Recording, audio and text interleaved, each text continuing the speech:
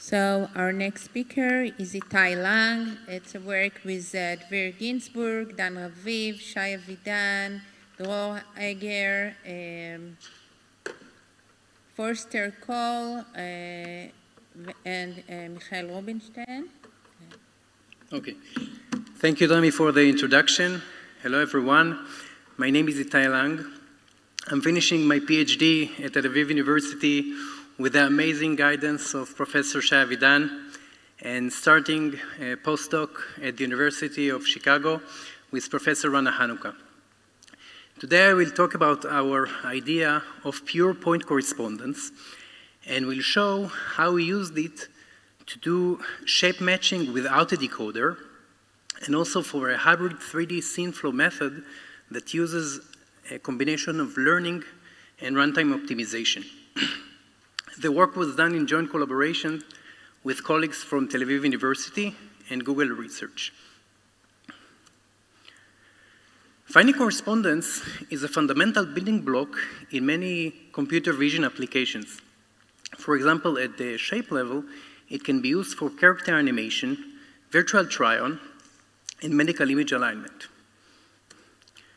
At the scene level, if we align two consecutive LiDAR frames, we can compute the motion of the scene and then track objects within it.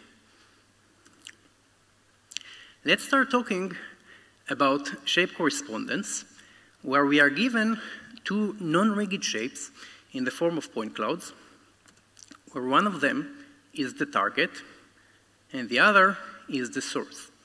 And our goal is to map each point from the source to each matching point at the target. And here you can see the colors are transferred from the left shape to the right shape according to our resulting matching.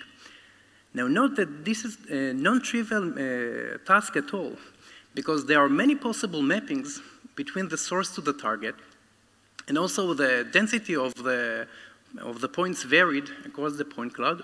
And additionally, the shapes usually contain symmetrical parts, such as the hands and the legs.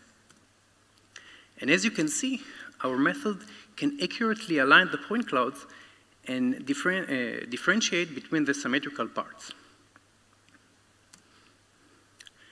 A very popular approach in the literature for point cloud correspondence is to use an encoder-decoder framework.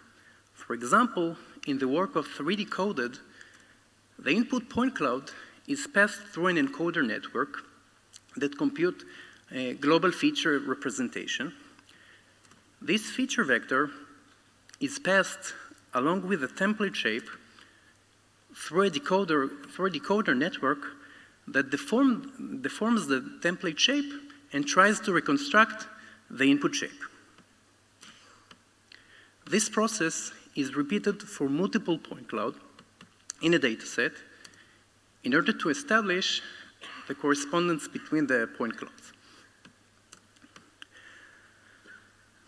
Although the encoder-decoder approach is very popular in the literature, the decoder comes with considerable drawbacks. What the decoder tries to do is to regress the coordinates of the input point cloud. And this is a very challenging regression problem that requires a large amount of training data, which inevitably leads to a long training time. Additionally, the decoder is usually adapted to the distribution of the input shapes and limit the generalization power of the learned model, for example, to unseen shape poses. But wait a second. Why should we regress the point cloud coordinates?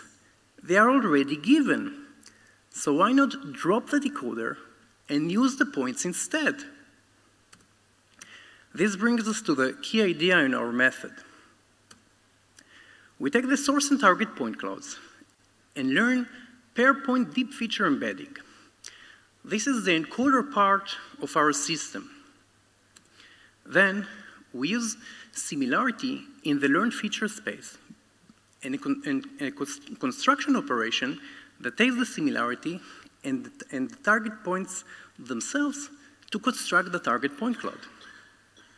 Note that the similarity and construction operations are structured, and they do not involve any learning or regression. Thus, it means that we have no decoder in our system. We omit the decoder and avoid the drawbacks mentioned before, or in other words, our system is decoderless. In more details, for each source point, we look for the nearest neighbors in the latent space and compute a weighted average according to the similarity of the respective target points to get an estimated corresponding target point for the source point. This process is repeated for all the source points, and this is how the target point cloud is constructed by the source. And we use the term construction because we use the existing target points like Lego building blocks instead of regressing them with a decoder network.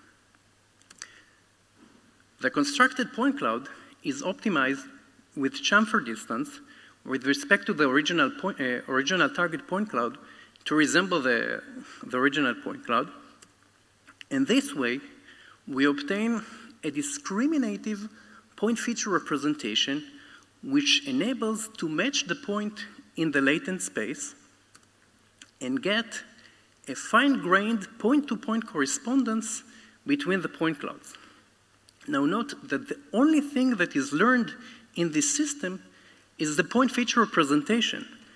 And since this is the only thing that is needed for computing correspondence, we regard it as pure point correspondence. Focusing on learning only the point feature representation results in a win-win situation. It gives a better correspondence accuracy with much less training data.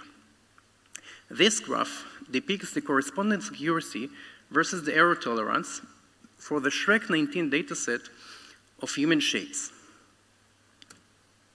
Previous methods use an entire training dataset of 230,000 training shapes, while our method uses a fraction of only 1% of the training data of 2,000 shapes, while achieving better correspondence accuracy across all the tolerance range. For example, at 5% tolerance, it achieves an improvement of 23 points in the accuracy. Let's see a visual example of the correspondence for the Shrek 19 dataset, where the target point cloud is on the left and the ground truth source mapping is on the right. And note that this is a very challenging pose because it is a non-standard pose of a crouching person. Previous methods suffer from severe correspondence errors, for example, at the legs and the hands. In contrast, our method produces a much more accurate result, which resembles the ground truth mapping from the source to the target. Let's continue and talk about scene flow. In this case, we have two observations of a dynamic scene, for example, a self-driving scene, where the source point cloud is in red and the target point cloud is in green. And our goal is to compute the pair point motion vector for the source point in order to align the source point cloud to the target point cloud. And as you can see throughout the scene, there are challenging cases, for example, different point density of the cars and different geometries, curves and flat, and there are a partiality of the objects, and still the method can handle all these cases gracefully. There are three main approaches in the literature for scene flow from point clouds. The first is to train a regression model that takes the two point clouds and directly outputs the flow. This regression problem is extremely challenging because the flow is regressed in the free 3D space. We take a point and need to say where it goes in the ambient space, which is very difficult even for humans. A second approach uses correspondence learning together with refinement regression, which is easier than the full regression of the flow. However, the joint learning of correspondence and refinement regression burdens the training process and compromises the flow estimation results. A third approach involves no training data. Instead, the flow is optimized for each point cloud pair separately from scratch at the runtime. In this approach, the flow is randomly initialized, thus the optimization process is prone to local minima, which results in suboptimal flow prediction. In contrast to previous methods, we proposed a hybrid scene flow approach. We recognize that regression learning is hard, while corresponding learning is much easier. So we throw away the regression part, and during training phase, we learn a pure correspondence model that does not involve any flow regression. Then, at the inference phase, instead of doing refinement regression with another learned component or complete flow optimization, we do refinement optimization, where the initial correspondence-based flow serves as a good starting point for the optimization phase, which leads to the convergence of much more accurate flow result.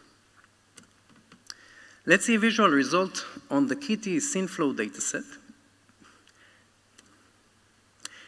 where this is the result of float, a very popular scene flow method that uses the second approach of learning both correspondence and refinement.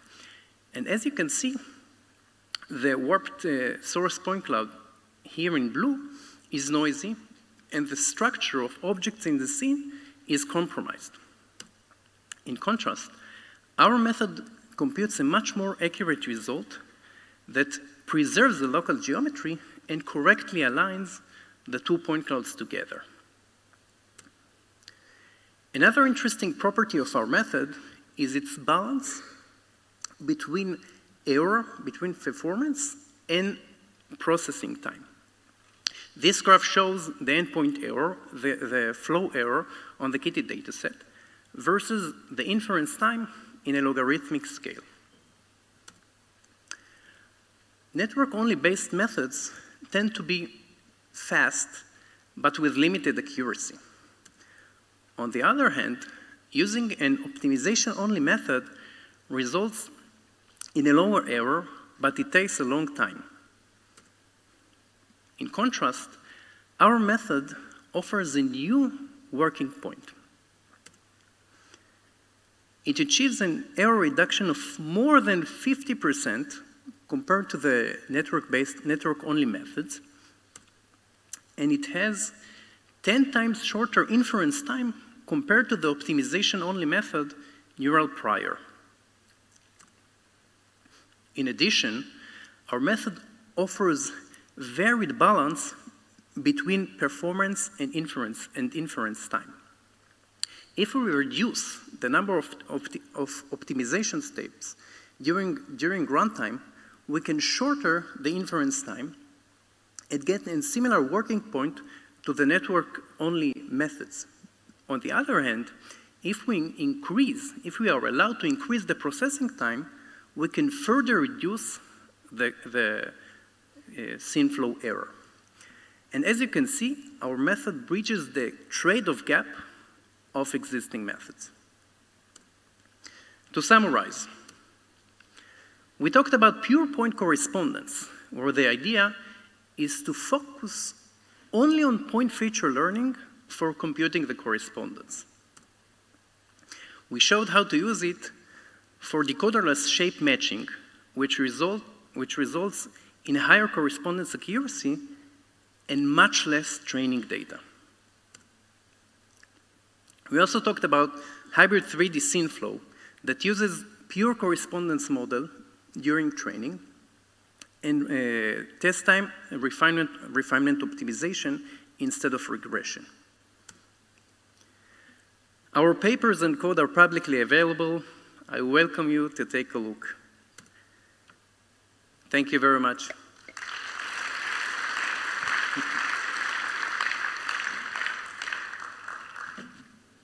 Thank you, Itai. We have time for questions.